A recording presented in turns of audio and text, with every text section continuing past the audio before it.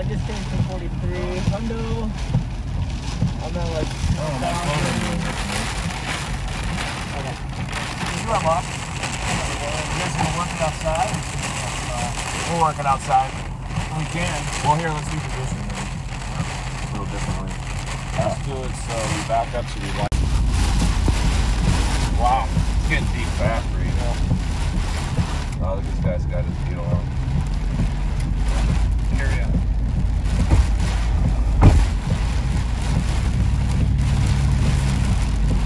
Wow, it's really coming up, isn't it?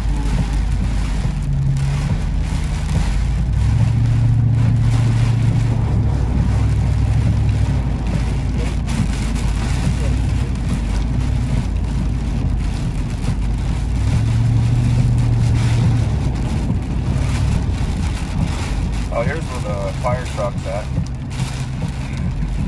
From earlier.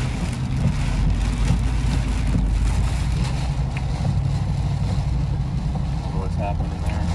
Looks like a Cat 6 problem to me.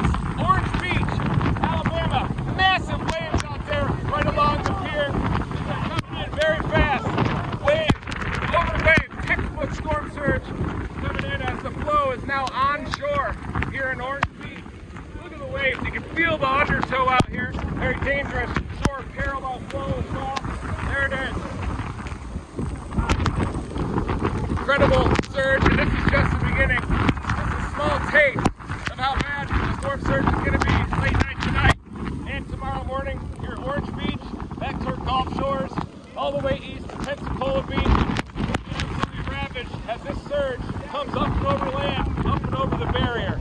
Extreme dangerous situation with Hurricane Sally moving at 2 miles an hour, moving slower than the average senior citizen walks. That's no good!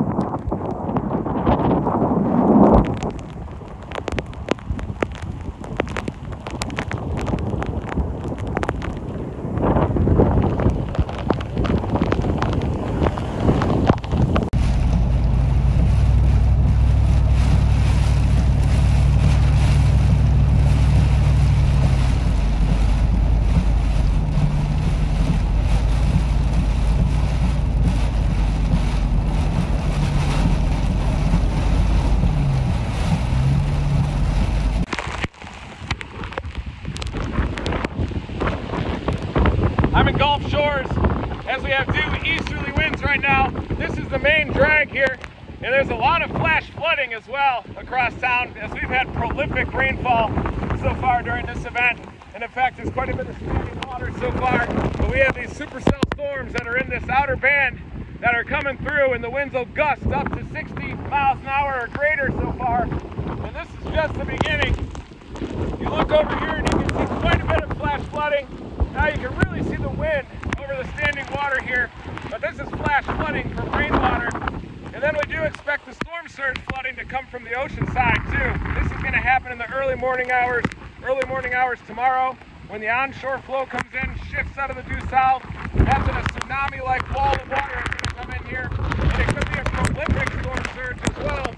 Orange Beach, a little bit to the east, could even have more southerly flow and even more substantial storm surge flooding out there. But the core of the hurricane is still just offshore, about 40 miles offshore right now, moving this way at about 2, 3, 4 miles an hour, but it does appear to be wobbling off to the due north, and it does look like Gulf Shores is going to get some of the worst that this hurricane has to offer, and it does appear to be intensifying as those surface pressures continue to fall.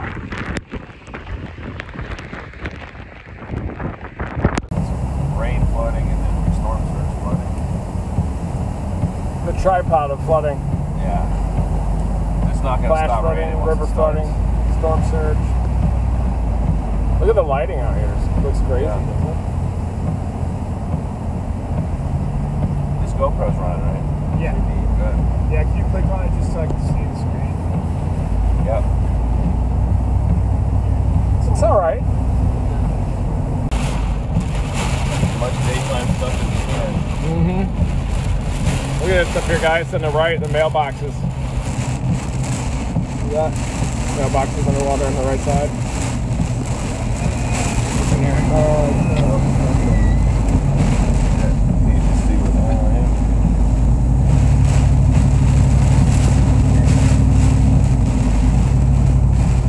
We don't want to get too far out in this reed, you know? Okay, it's getting better.